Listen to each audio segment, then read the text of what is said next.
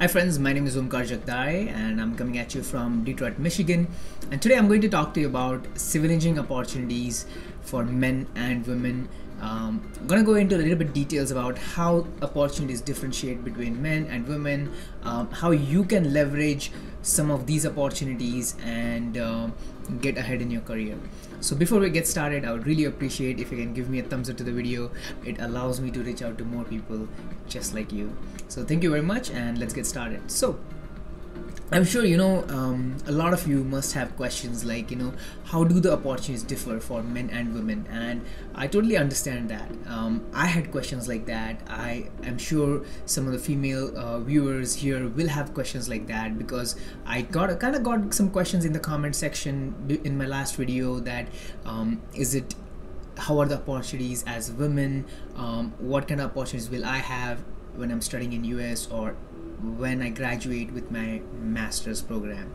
So here's what I have to say for you. Okay, so let's look at the master's program itself. So if you're doing your master's and the opportunities you have as it's either as a man or a woman, so you have few opportunities. First of all, like graduate assistantships, the GAs, the research assistantships, the RAs, and teachers assistantships.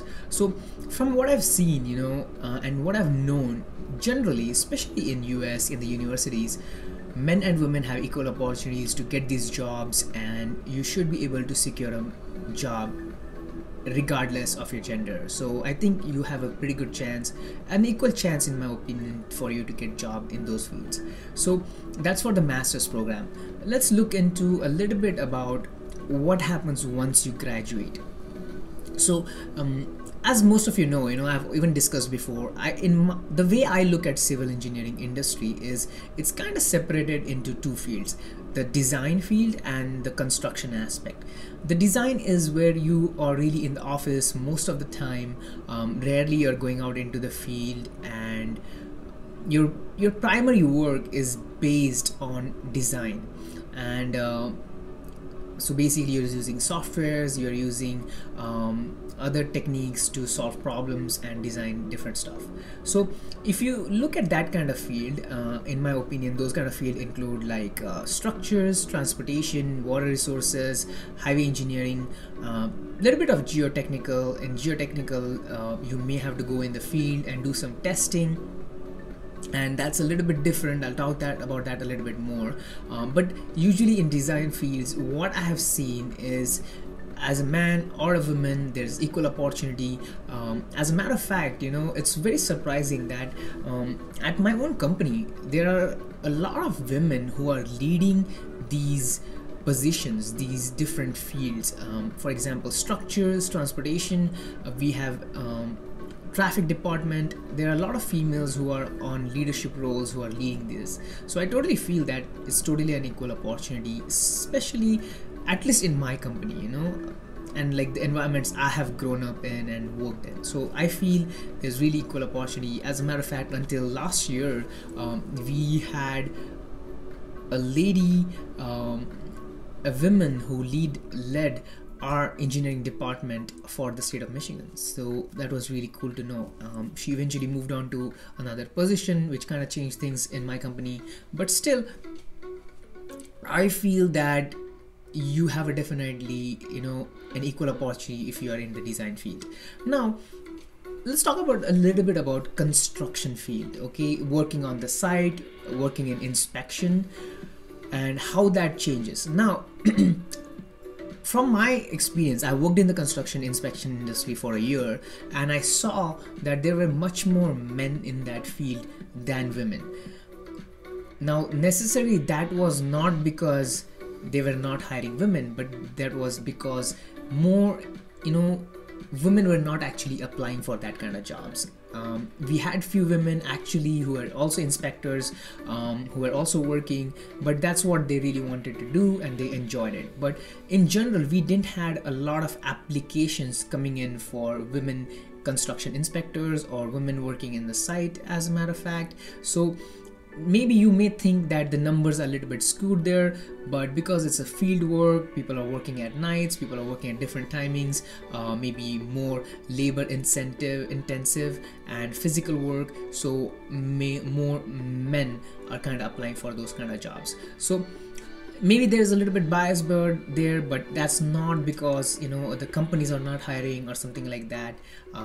From my understanding, I don't think that, but that's because low female applicants in that job kind of like areas. So coming back to geotechnical, so geotechnical is a very interesting field. Now there is also design involved, and then you also have to go in the site and test soil, test ground, and do different tests. So it's kind of an interesting field where you are also like working in office and going into the field. Now from the companies I have worked at and like the experience I have, there are a lot of women who are working in this field, and from my opinion, I feel it's an equal opportunity for men and women. If you're interested in site work and you enjoy that, you should definitely look into it regardless of your gender. Now what else? So I'm going to talk about income also because I'm sure like some of you may have questions that how are men paid different than women, and now so I'm gonna give you a personal opinion on this, like a personal take from what I have found out, like the kind of salaries women get and men get after they graduate, especially in civil industry obviously. So here's what I found out. Like, so I had a friend of mine who graduated from water resources, and she got a job in a big company, and she was making about 65K as her first job. Now that's really good income. And most of my friends who graduated from like transportation or construction management and these fields, they were making about $55,000 to $60,000. Another friend of mine, she got a job in my own company, and she was making about 75. Her starting pay, that was amazing, and that was right off masters, and I feel like that's really good income. Even for men, it's the same income, regardless of your gender. You know, it was same income, at least in my company. Now I've worked in a smaller company also, and it was an architectural based company. It was led by 2 female owners, and there were also 2 male owners. It was a joint company where there are 4 to 5 owners in that company, and so my experience there was actually it was more women were more in control there because just the way it was operated, and it was a phenomenal environment. This just because they are in control, or it doesn't affect your work, it doesn't affect how the companies operated, but it was really good to work there because there were equal amount of men and women in the office. There's a little bit architecture, more women dominated field, at least at my office, what I saw. So it was a nice change for me to work in an environment where especially in the civil industry where it's more male dominated, but that's I feel because more men are actually interested in this field as of now than women, and also like this knowledge that it's an equal field and like, you know, more women will get the equal opportunity will definitely encourage a lot of women to get into this field and do their masters and kind of like seek out these opportunities because there's a need for women in STEM, in my opinion. So last thing, and you know, it's personal opinion again. This is what I think, you know, it just because it's construction industry and you have seen a lot of men in this industry or a lot of different people, that shouldn't stop you from applying from these fields because at least from so far what I've seen in America, especially with the companies, there is a very interesting law that they have to have a certain number of women in the company and certain number of minorities or certain number of different ethnic groups in the company. Not exactly that, but understand the, you know, like the baseline here. Like, so they have to hire enough minorities and women in the company so that they meet these quotas set by the government. And I feel that is a great opportunity. That is a great way to look at things, I feel, and you can leverage this for your growth.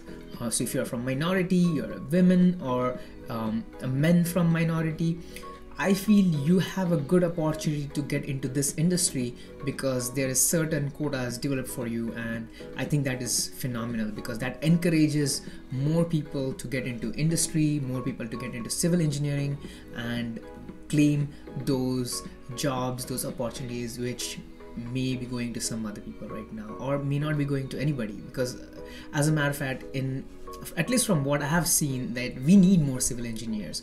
There is lack of civil engineers. It's hard for us to find good civil engineers. Sometimes we'll post a job opening and then through months and months we'll have only a few applicants, and they may not be the candidates we are looking for. So I feel that we do have need for civil engineers, construction managers, structures engineers. So there is much more need, and there's a lot more growth happening with a lot of infrastructure money being put into this.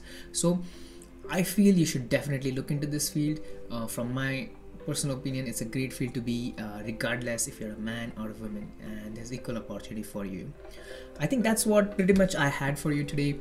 If you have any questions, please put it in the comment section. If you have a difference of opinion from me and you're working in US, maybe you can put it in the comments, so maybe we can discuss about it. I'll get a chance to learn your perspective also. If you have any questions which you want me to answer directly on a personal level, you can always contact me at my Instagram at Omkar A Jagdare. That's my Instagram handle.